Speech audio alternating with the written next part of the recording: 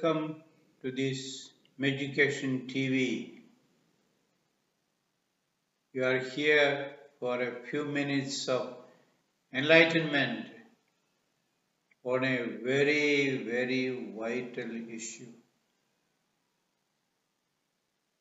What is that? It is the theme of education, learning, teaching. One of the most important aspect of life of every human being today.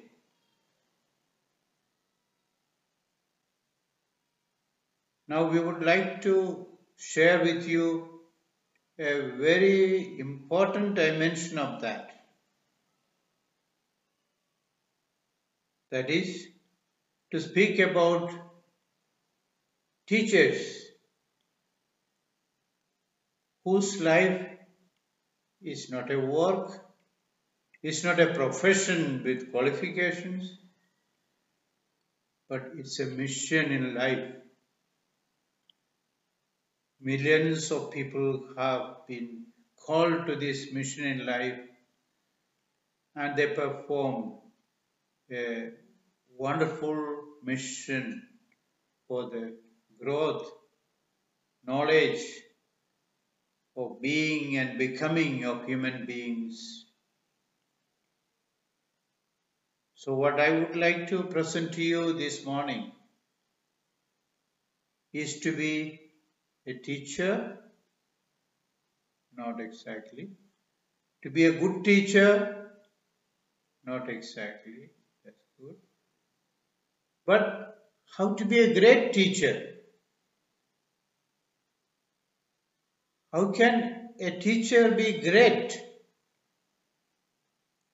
What are the essential dimensions of this greatness of this teaching mission? So you have before you a very efficient panel to share a few aspects of it. Not so much to give you lots of knowledge, but to initiate an enlightenment process which you may continue on with your own life, with the life of your children or your companions who are in the field of education. Today we know that learning is a lifelong process, not only confined to a small classroom or a school or a college. It's a lifelong process. Opportunities are unlimited. Therefore, let us initiate a process into our life of how to be a learner and how to be a great teacher. That is the purpose for this short video, just to initiate a dialogue and continue with your dialogue thereafter, in your school, in your home, or any other context that you get, to get more and more enlightened about being a teacher of life, a teacher of meaning in life. Welcome for this great adventure, but starting is a few minutes of listening to a group of our companions. Hi, I'm Cheryl Jackson. Welcome to Your Voice. Every school year, parents pray their children get a good teacher. And research shows parents are right.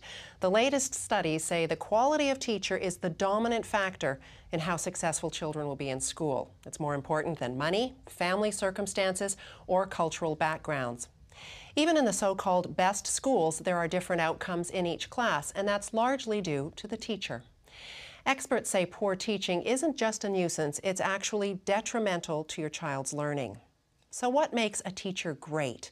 Where does this greatness come from? Is it innate or is it learned? And how do parents know if the teacher is great or not?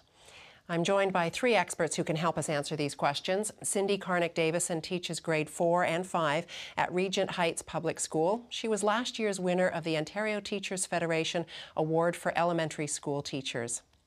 Mary Coy was a teacher for many years. Then she went back to school for her PhD and is now the head of the Centre for Teacher Education and Development at the Ontario Institute for Studies in Education. And joining us via webcam from his home in Derby, England, is Richard Gerver.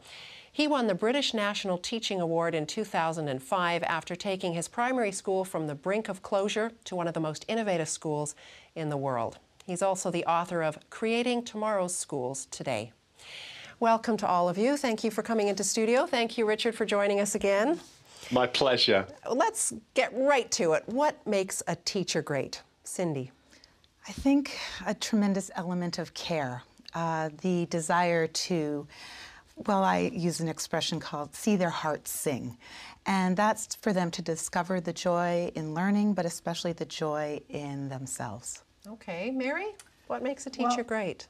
For me, I think a teacher becomes great when she makes her first task in getting to know her students. I call it a getting to know you session. Understanding who they are, where they're from, what kinds of interests they have, what kinds of contributions they can have to the classroom. So it's knowing your students extremely well, knowing your subject areas very well, being a knowledgeable person around your specialty or the other subjects you have to teach. People like Cindy teach many subjects. And I think that she's a passionate learner herself. That starts with getting to know her students. It starts with the kind of lifelong learning around her specialty, but it also ends with or continues with her lifelong professional learning, whether it's with colleagues in the school collaboratively or with other peers. It never stops. I see them when they come to me as graduate students, but they've been on this journey in many other ways as well. So I think those are three key kind of variables. Okay, Richard, what would you say? What makes a great teacher? I would agree with both Mary and Cindy. The word that keeps coming through to me and always has really is empathy. For me, great teachers truly understand what makes their students tick. They're incredibly natural and confident around them. That's another trait, I think, of a truly great teacher. They're confident enough to be themselves. They're truly confident enough to be themselves with their kids, with their students, because let's face it, we all know that our children aren't stupid. They pick up on the vibe of how any of us are around them. And I think that ability to be relaxed, self-confident, self-assured, and for children to truly get the fact that you care about them, you're passionate about them, and you want to help them develop, it is absolutely core to any great teacher. Mary, you teach teachers. Can you tell which ones will excel? That's a really good question. I've thought quite a bit about it. I think that you can tell in pre-service. So this is the teacher education program, because I teach in both programs. You can really tell when someone has a heart for teaching. And I think it makes an enormous difference in the long run. We can't make great teachers. Great teachers become great. They start with something. There's a spark, a fire, an openness, a flexibility, an eagerness to make a difference. That's there, and you can tell that if this fire is stoked, and if it's developed, then indeed I expect some of those people will become great teachers. In graduate school, it's much easier to tell. Some of them have been teaching for 20 years, some of them for 5 years, many of them actually for more than 10 years. So they've had an opportunity to hone their art. And I liked Richard's comment that caring makes all the difference. When I asked a number of students, so what made your great teachers great? And they talk about people who listen, people who care, people who make hold a very high standard to my learning, people who take an interest in my life beyond the classroom, people who have expectations that expect me to succeed are key.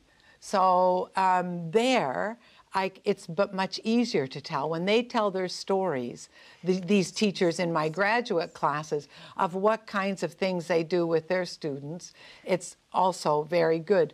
I model probably similar things in both programs, but I model it's understood differently with somebody who's been in the classroom for a number of years than somebody who's anticipating going into a classroom. Sure. Okay, now Cindy, there are great teachers all over the world, despite differences in training. Do you think that a great teacher is born, or can they learn it?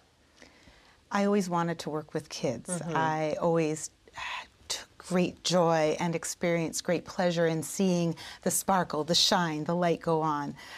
So I think I agree with Mary as well as Richard. I think that it's in your heart. I think it is already there. But also working with pre-service teachers myself, I am able to certainly notice a tremendous difference. And you can see the passion, you can see the energy, the enthusiasm, the lust for their own learning, the learning of others, the joy that is brought to them by seeing those kids shine, by seeing those kids explore avenues and have experiences that they've never had before.